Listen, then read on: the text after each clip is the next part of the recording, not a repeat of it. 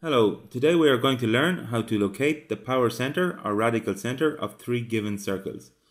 As you can see here, circle number 2 and circle number 3 intersect each other and circle number 1 is separated. To get this power center, we have to draw two radical axes, and so to do this, firstly we have to draw the radical axis between circle number 1 and circle number 2.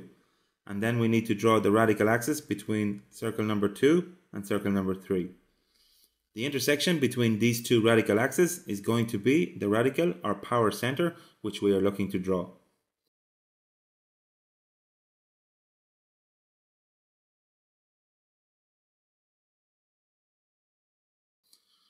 So to start this process, the first thing we are going to do is to draw a random circle which cuts the circumferences of circle number 1 and circle number 2 at 4 points A, B, C and D, as can be seen here. So now the next step is to draw a line passing through points A and B. And now another line going through points C and D, cutting the previously drawn line at a new point which we will call E. So now we are going to join centers O1 and O2.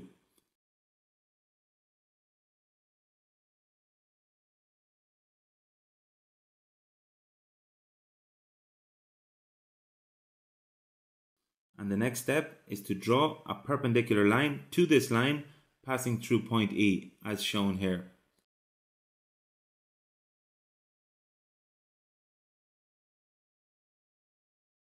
And this is the first radical axis that we need in order to find the power center.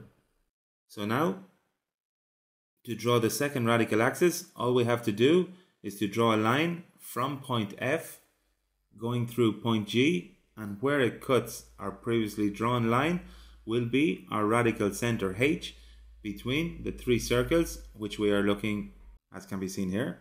So thank you very much. I hope this video has helped you. Please press like and subscribe to our YouTube channel. Until the next time, bye bye.